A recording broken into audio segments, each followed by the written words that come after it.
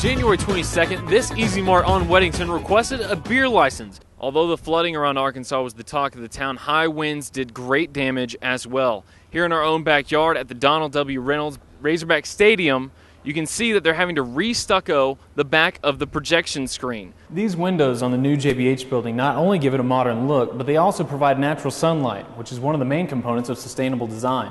Thanks to Pixar, we've seen the world through the eyes of toys, cars, fish, monsters, and now a trash-compacting robot named WALL-E. The Olympic torch, a ritual that has stood the test of time.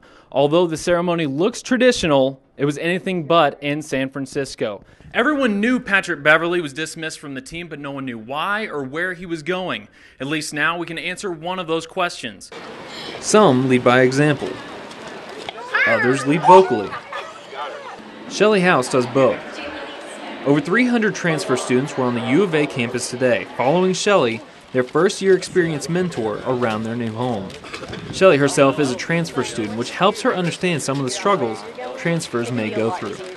Like how to get financial aid and scholarships when you already have college hours on your transcript, which can be exceptionally difficult, even if you have a really good GPA and a really good record. Shelly has been working as a mentor for over a year, using her personal experience to help others. Throughout the semester, if they have any questions at all, I really want them to get in touch with me, and a lot do. Shelly doesn't simply tour the campus with students, showing them the iconic places like Old Main. She gives them the advice on which professors to choose and how to handle studying abroad. Transfer student messaged me throughout the semester about a time frame of when to apply for study abroad, what scholarships to get, and things like that. Even though orientation lasts a single day, Shelly helps students for a lifetime. Reporting for UATV, I'm Jay Martin. Over 1,000 games have been played since John Pelphrey proudly wore the Kentucky Wildcat uniform. 2 national championships and 9 SEC tournaments won since the '92 season. Yet there's only one team known as the Unforgettables. Seniors John Pelphrey, Darren Feldhaus, Richie Farmer, and Sean Woods led the Wildcats to the Elite Eight in 1992, where they would lose to Duke in double overtime in what is known as one of the greatest college basketball games in history. Saturday marked the first time John Pelphrey returned to Rupp Arena in Kentucky as a head coach. And the head coach of Arkansas, John Pelphrey. I knew there was going to be a flood of memories and emotions go through me when I got back in the building, driving up into the parking lot. I love this place when I play. I had a deep affection for it. It meant something to me. Pelphrey isn't remembered as one of the greatest to ever walk through the halls of Kentucky, but he is remembered as one of the few players that restored life and hope into Rupp Arena. Kentucky is known for its powerful tradition, something Coach John Pelphrey hasn't forgotten.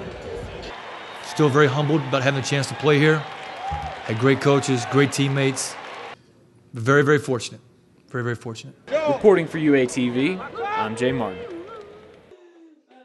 Televisions are turning off while computers are turning on. Today's society can watch funny videos on the ever-growing website YouTube, receive cooking lessons from the Food Network, or watch movie trailers from the most anticipated movie.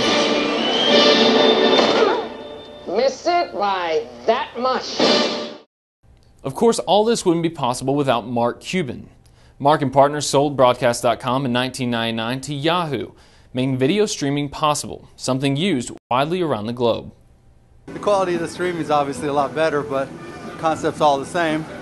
And really, the limitations are still all the same too. You're still going to get buffering, you're still going to get people who can't get on, just because the internet's not a medium for broadcast television. Although it might not be the best medium for broadcast television, all major networks are placing their top-rated programs online. ABC's Desperate Housewives, NBC's The Office, and CBS's How I Met Your Mother are all featured online.